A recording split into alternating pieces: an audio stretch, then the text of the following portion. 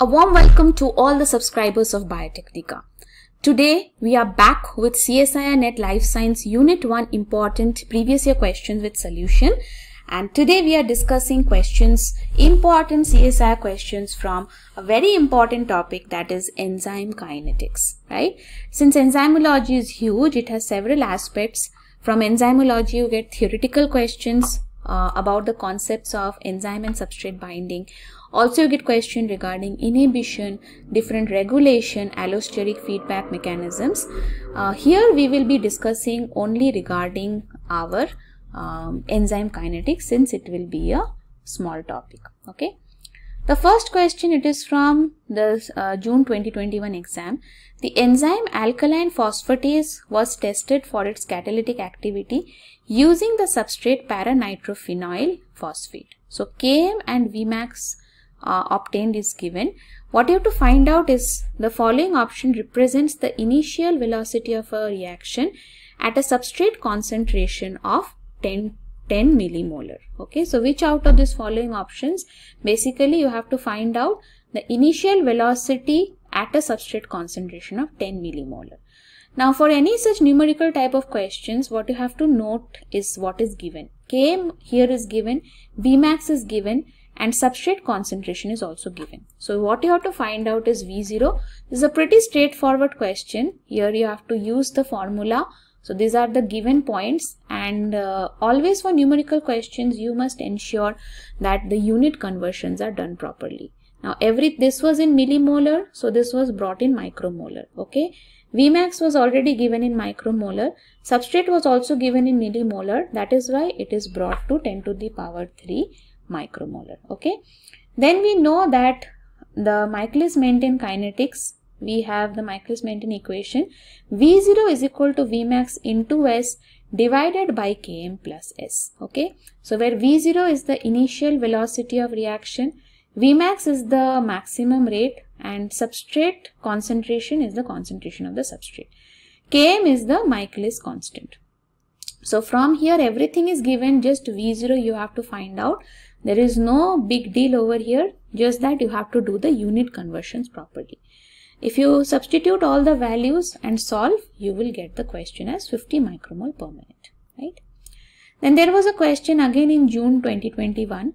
What is the fold difference between V0 at substrate concentration is equal to Km and V0 at substrate concentration is equal to 1000 Km? Okay, so where initial velocity, substrate and Km is Michaelis constant, everything is given. So you have to find out that what will be the velocity ratio considering these two substrates. Okay, if you consider these two substrates, what will be the velocity ratio? That is what they are asking. How you will calculate? Basically you have to find out again through the MM equation, right? When substrate is equal to Km, you have to find out the V0. So simple, in the Michaelis-Menten equation, instead of substrate you have to put Km. That's all, and then you just find out what will be V0. Okay, so V01, that is for the first case. If you just instead of substrate you have put Km over here, right? So Km will cancel, and V01 is coming to Vmax by 2. Okay, so V01 you can say 0.5 Vmax. When substrate is 1000 Km, then V0 would become V02 is again, instead of substrate now you put 1000 Km. Here also substrate you put 1000 Km. Then solve the equation, again Km gets cancelled. So V02 will be Vmax into 0.99 or 0.99 Vmax. So you have got the two V0s, you just have to find out the fold difference. Take a ratio V02 divided by V01. So dividing this you will be getting 1.98 answer. So such questions, all you have to keep in mind is that you must do the calculations properly. That is the conversions you can do, and also the different units, powers, every calculation should be correctly done. Okay. Then a recent question was there in December 2023. Okay. So here, what is the V0 by Vmax ratio for an enzymatic reaction when substrate is 3 Km and 9 Km respectively? So see, here also they have asked for a ratio, right? The responses are here. Let's look at how to solve the question. We are again using Michaelis-Menten equation over here. Now in first case they had said substrate is 3 km. Substituting this value in equation, instead of substrate you just write 3 km in the equation. So you will be getting km gets cancelled. V0 by Vmax ratio they have asked. In the previous question they had asked only for V0 ratio. But here you have to find out V0 by Vmax. So from this equation itself you find out what is V0 by Vmax. So km being cancelled, it will be 0.75. In the second case substrate is 9 km. So you have to substitute this in the equation. Instead of substrate you have to put 9 km. Again you have to bring Vmax here. Since it is in the numerator you can easily bring it without any calculation mistakes. Okay. So Vmax into 9 by 10 km. So V0 by is equal to 9 Vmax by 10. Km gets cancelled in numerator denominator. So then Vmax you bring it to the other side. So V0 by Vmax will be 9 by 10 or 0.9. Okay. So that's why these are the answers in both the cases, 0.75 and 0.9. So that's why the answer over here is option 4. Right. As you can see, the consistency in all exams, the same type of questions are coming, by which you would have understood how important this topic is. Let us discuss a different type of question regarding graphs, right? So the Hill equation and its plot describes, this was a question in November 2020, following enzyme kinetic behavior. So one is regarding saturation kinetics, cooperative kinetics, and what is the graph plotted against, that is given. So which of the following represents correct representations? That is, what does Hill equation stand for? Okay.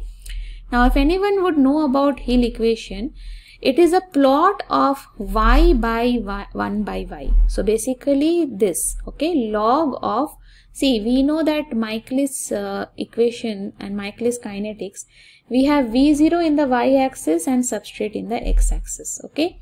But in case of Hill equation, and there you have a parabola, isn't it? But in Hill equation you have a straight line graph. In that the y-axis is log of substrate concentration and the y-axis is log of y and 1 minus y. So y is basically velocity.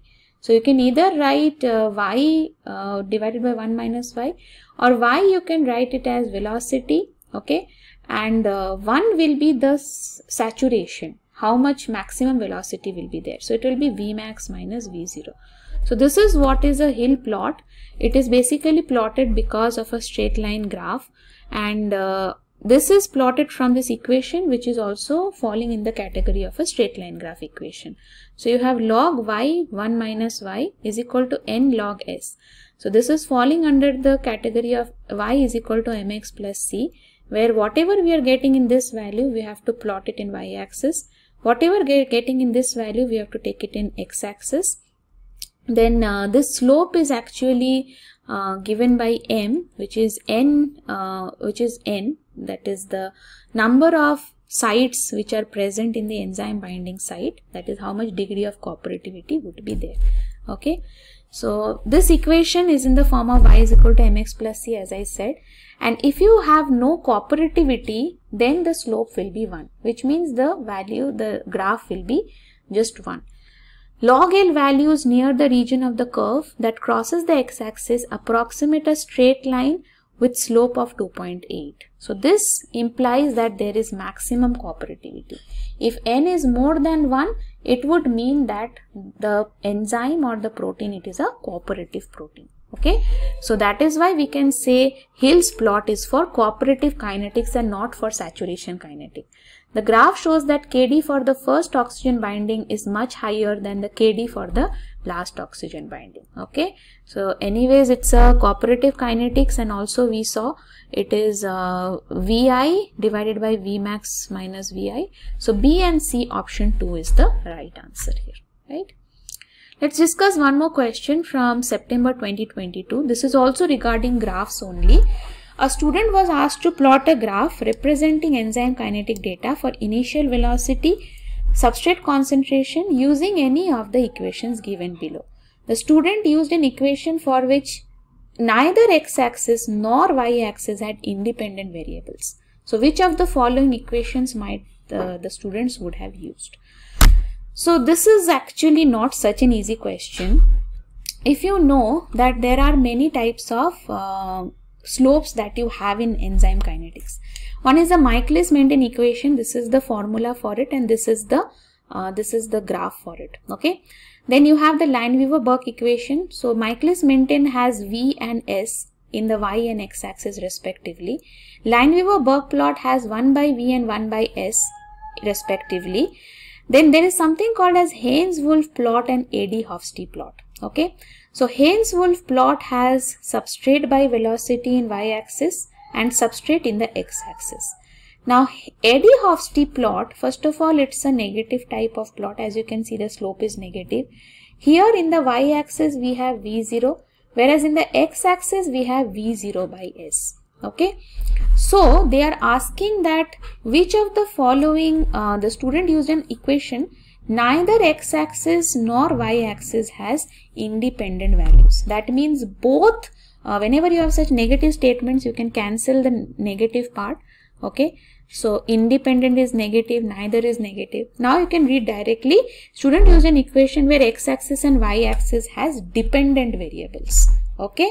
So the student used independent variables neither in x and y axis, which means he used dependent variables in both axes. Now it could not have been LB plot. Okay, so first of all, this first one is for LB plot. You see it is falling in the Lineweaver-Burke plot equation, okay, which is a straight line graph equation, right? Then whenever you have equations like this, you can, if it is given like this, it's fine, it is easy to interpret. But if you have equations like this, it is better to write it in the form which you are habituated to see more.